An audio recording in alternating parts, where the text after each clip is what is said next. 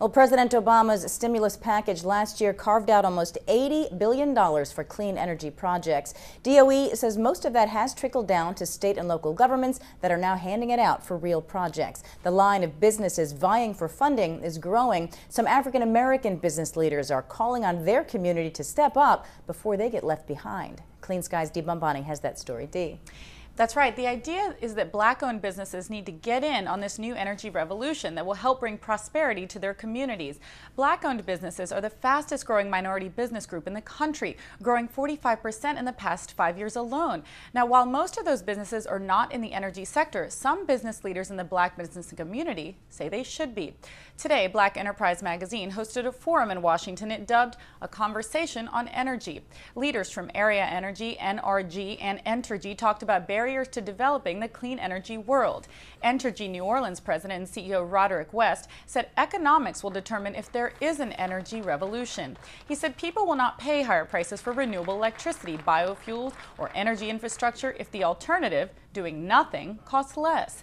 Area's President and CEO Gardy Bannister said the clean energy sector will grow if renewables don't attempt to replace fossil fuels. His company produces 30% of California's oil. He said the company uses natural gas to create steam for enhanced oil recovery, but could switch to biomass and maybe even solar in the future. Stephanie Owens, EPA's director in the Office of Public Outreach, told the forum the government plans to invest $150 billion over the next decade on clean energy technologies. She pointed to the $2.3 billion in tax credits for clean energy manufacturers awarded just last week as the kind of program that can help businesses jump into the clean energy economy.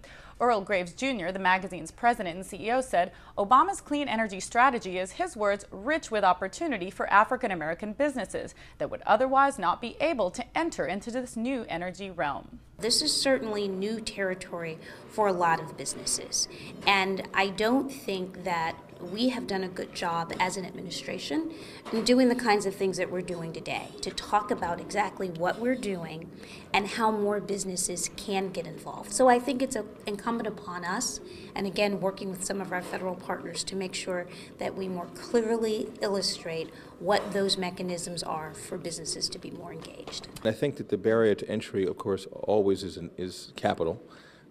So to the degree that the government can make capital available to minority-owned firms so they can get in on the businesses and not just be a second-tier or third-tier supplier will be important. Now, this is not the first time we've heard that Black businesses could start entering the energy sector in large numbers. Last year, the Congressional Black Caucus said African Americans have been largely outside of the energy arena, but could have a new place in this new green economy.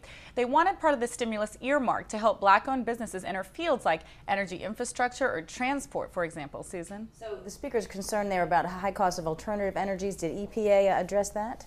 Well, Stephanie Owens did say we would be saved in the way of security. She said the 2001 energy path focused on fossil fuels to the detriment of the country. Oil prices skyrocketed to more than $100 a barrel for oil. There were no alternatives, and that's not the path this country needs to take, she said. But she said that the country could be saved from falling into more unemployment.